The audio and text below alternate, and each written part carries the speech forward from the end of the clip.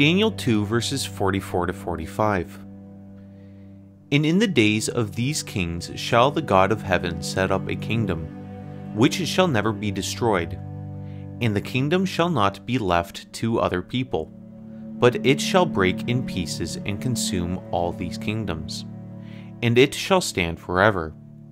Forasmuch as thou sawest that the stone was cut out of the mountain without hands, and that it brake in pieces the iron, the brass, the clay, the silver, and the gold, the great God hath made known to the king what shall come to pass hereafter.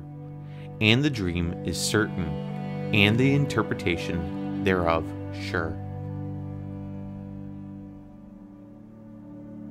This final empire that comes after the destruction of the feet of iron mixed with murray clay is not of the kingdoms of the times of the Gentiles, but is the kingdom of God.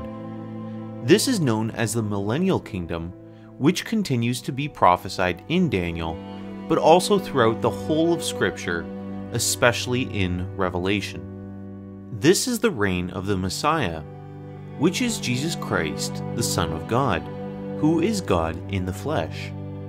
It should be considered that when Jesus had talked about himself, as prophesied in Psalm 118 verse 22, that the stone which the builders rejected has become the head of the corner, in which we know that Jesus is that stone.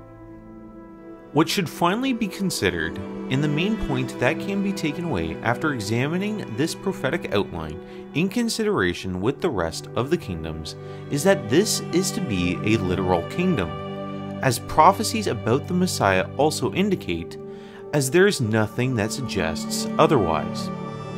As we continue through this series, we will find that the prophecies tied to the book of Daniel offer a considerable foundation in history, which also provides us hope for the prophecies that are made for our future.